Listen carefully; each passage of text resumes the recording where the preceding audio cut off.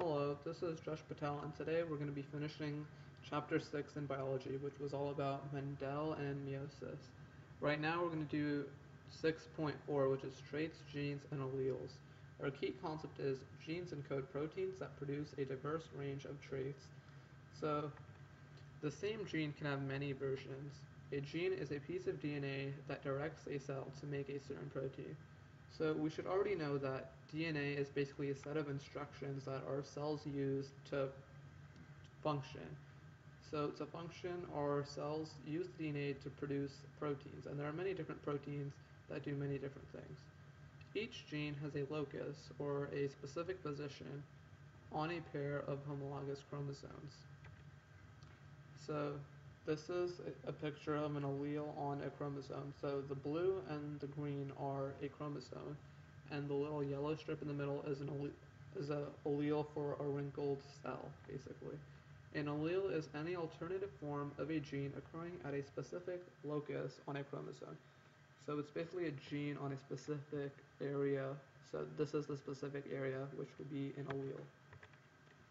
Each parent donates one allele for every gene. So every gene you have, so like your eye color, your parents both donate a certain allele. Homozygous describes two alleles that are the same at a specific locus.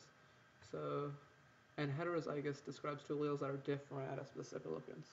In any science, homo is always the same and hetero is always different, and that's basically all you need to know. So homozygous alleles are identical to each other. So this top picture, they're in the same exact spot, the same exact wrinkled allele. In a heterozygous, it's one's wrinkled, one's round, so they're different. And heterozygous alleles are different from each other. Genes influence the development of traits. All of an organism's genetic material is called the genome. So that's like the broadest you can get. A genotype refers to the makeup of a specific set of genes. So the set of genes that make up your hair color, your eye color would be a genotype. And then a phenotype is the physical expression of a trait. So that would be if you have blue eyes, blonde hair, brown hair, whatever. Alleles can be represented using letters.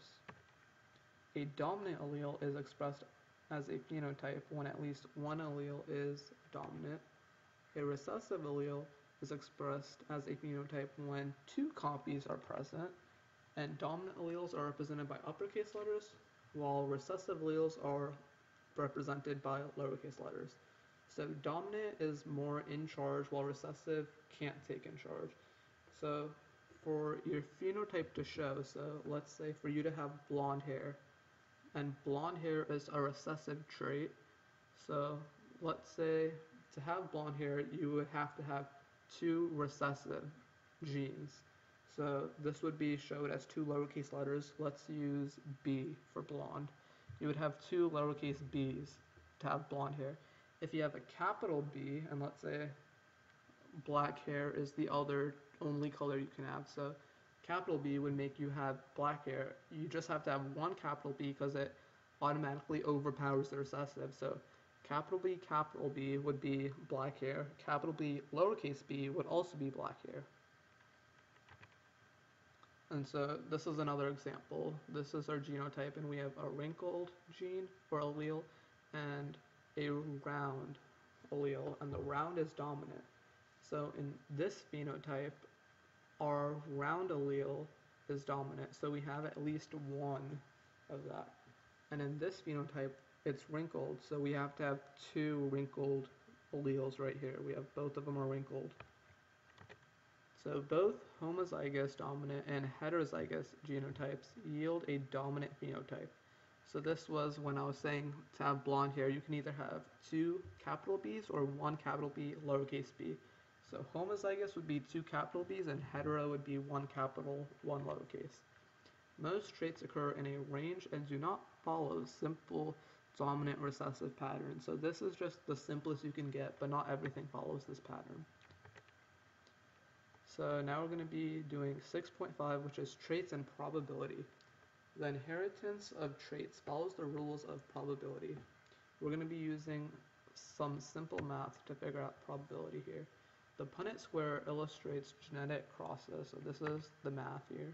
The Punnett Square is a grid system for predicting all possible genotypes resulting from a cross. So the axes represent the possible gametes of each parent, and the boxes show the possible genotypes of the offspring. So the Punnett Square is a grid system for predicting possible genotypes of offspring. Up here we have the parent 1 alleles, and here we have the parent 2 alleles. You can switch these, it doesn't really matter. So parent 1 here has capital A lowercase a, and parent 2 has capital A lowercase a. So that means in both of these parents, they have the dominant trait. So if it was the blonde hair case, they would both have black hair because black hair is dominant. And so to do the Punnett Square, you take the first from the first parent, put it down here, and the first from the second parent, put it down here. And you just cross over all the letters. So for this box here, it would be this A and that A. For this box, it would be this lowercase a, that capital A.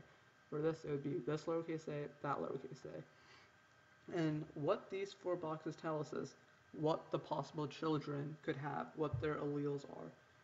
Here in this first square, they have both dominant alleles, meaning that it's a purebred species, or not species, but it's a purebred animal, meaning it has either both capital or both lowercase, so it'd be homo. And since it's a capital A, it means it's dominant, so it'd be a homozygous black hair. And in this one, in the last square, it would be 2 recessive, so it'd be homozygous blonde, because the lowercase a would be the recessive trait. And in here, since there's 1 of each, the dominant trait is still the one that shows. So these both would be hetero, but it would still be black hair. So the Punnett Square yields the ratio of possible genotypes to phenotypes. A monohybrid cross involves 1 trait, so that's what we just did. Monohybrid crosses examines the inheritance of only 1 specific trait. Homozygous dominant and all this other stuff is just like showing that you can have ratios between the different, if you use different alleles, you get different outcomes. So in this case, we're going to use a dominant one here, or a homozygous dominant. So it'd be capital F, and here we're using a homozygous recessive, which would be lowercase and lowercase. So here we can tell that recessive is white and dominant is purple. So to do the Punnett Square, you just cross the F, so capital F. So everything's going to have a capital F and everything's going to have lowercase f, so it's going to be capital F, lowercase f for all of them. And they're going to be purple because purple is the dominant trait. So this is just showing that there's different ratios for different types, different combinations. So here we're going to do 2 heteros, I guess, plants. And since purple is dominant, capital F is purple. So our outcome's going to be capital F, a mix of both, and lowercase, lowercase. But here we have a purple producing a white, and that's strange, but it makes sense because lowercase f is recessive, and in this one box they both match up. So you can produce a recessive out of 2 phenotypes that look dominant.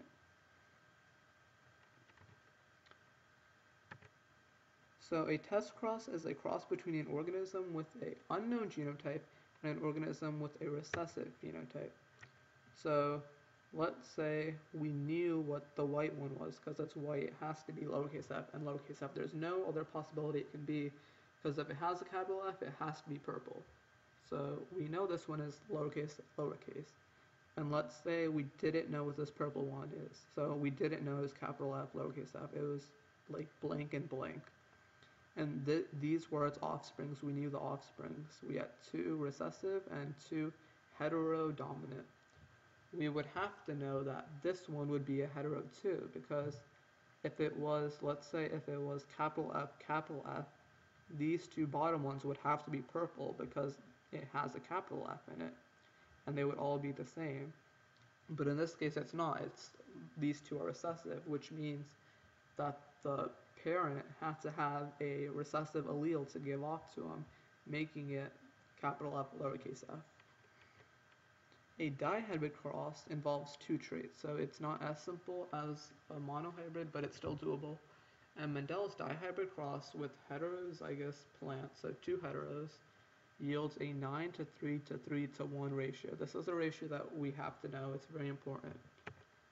It comes up on tests very often. So Mendel's dihybrid cross led to his second law, the law of independent assortment. The law of independent assortment states that alleles pair separate independently of each other during meiosis. So the alleles are separate and they can form different genes. So we'll get to the 9 to 3 to 3 to 1 ratio later, or it's right here. So to do a dihybrid cross, you have to have two genes first of all. So these are two separate genes, the Y's and the R's. And they're both they're both the same plant, or they both have the same alleles. So here we have capital Y lowercase y, capital R lowercase r. And to get these different genes to put here, you have to FOIL, like in math, which is front, outer, inner, last. So you put the first two together, so capital Y and capital R together. And then you do the outers, so Y, capital Y, lowercase r, inner, lowercase y, capital R, and last, which is Y and R. So we're basically splitting this in half and using the Y's and the R's as our two things to FOIL. And so you put them here and then you cross them just like any other Punnett square. So you take the Y from here, you put it there, the Y from there, you put it there. So you have two capital Y's and two capital R's. Here you have two capital Y's, one capital R, one lowercase r. And you keep doing that and you eventually get the 9 to 3 to 3 to 1 because you have 9 of the yellow and round ones. You have 3 of the yellow wrinkled ones, 3 green round ones, and 1 all recessive, wrinkled, and green. So heredity patterns can be calculated with probability. Probability is the likelihood that something will happen. Probability predicts the average number of occurrences, not an exact number. So the Punnett square is basically probability. Probability equals number of ways a specific event can occur over the number of total possible outcomes. Probability applies to random events such as meiosis and fertilization. So this is just an example of probability using a coin. So 6.6, meiosis and genetic variation. Our key concept is independent assortment, and crossing over during meiosis results in genetic diversity. So we're going to talk about how genetic diversity happens. Sexual reproduction creates unique combinations of genes. So as we learned earlier, sexual reproduction produces cells that have half the DNA, and two half DNA cells have to combine to produce one organism. And this produces more genetic diversity than asexual reproduction that just produces the same thing over and over again. So unique phenotypes may give a reproductive advantage to some organisms. Sexual reproduction creates unique combinations of genes. Independent assortment of chromosomes in meiosis, so this is what helps us become genetically diverse. And random fertilization of gametes. So independent assortment was one of Mendel's laws. This is just a picture showing how diverse our world can be. So crossing over during meiosis increases genetic diversity. Crossing over is the exchange of chromosomes segments between two homologous chromosomes. So as we know, homologous chromosomes are all our genes and all the DNA we have. And in the first phase of meiosis, so prophase 1 of meiosis 1, our chromosomes get really close together and they like interlock, and once they split, they kind of trade the genes they have, so it like rearranges things.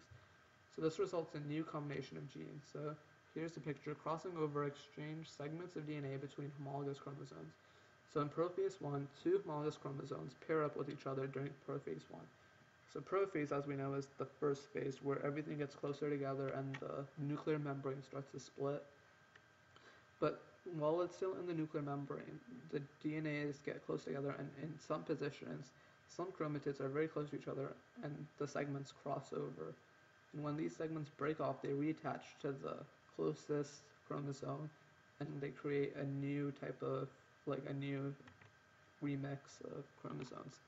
Chromosomes contain many genes, and the farther apart two genes are located on a chromosome, the more likely they are to be separated by crossing over. So genes located close together on a chromosome tend to be inherited together, which is called genetic linkage. Genetic linkage allows the distance between two genes to be calculated. So here we see gene A and gene B are very close to each other, so they will not be affected by crossing over. So that's why we call them genetic linkage. And same with genes C and D, but A and B are not linked to C and D because they are so far apart. Crossing over is likely to occur in the space between. So all here, this is the most likely spot where the genes will cross over or split apart and reattach. So that's it with chapter 6, which was all about meiosis and Mendel. And see you next time at chapter 7.